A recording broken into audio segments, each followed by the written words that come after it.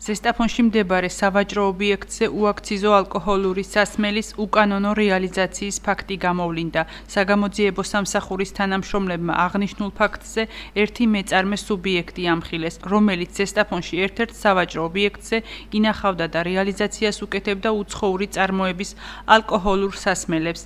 სულ ამოღებულია 66 უაქციზო სასმელი. საქმეზე მიმდინარეობს გამოძიება. საქართველოს ფინანსთა სამინისტროს საგამოძიებო სამსახურის თანამშრომლებმა გატარებული ოპერატიულ სამძებრო და საგამოძიებო მოქმედებების შედეგად უაქციზო ალკოჰოლური სასმელების შენახვა რეალიზაციის ფაქტზე ერთი მეწარმე სუბიექტი ამხილეს.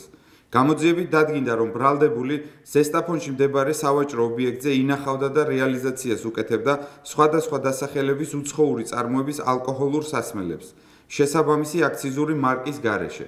ამოღებულია 66 ბოთლი უაქციზო ალკოჰოლური სასმელი. გამოძიება მიმდინარეობს საქართველოს სისხლის სამართლის კოდექსის მე-200 მუხლის პირველი ნაწილით, რაც სასჯელის სახით ითვალისწინებს თავისუფლების აღკვეთას 2-დან 4 წლამდე ვადით.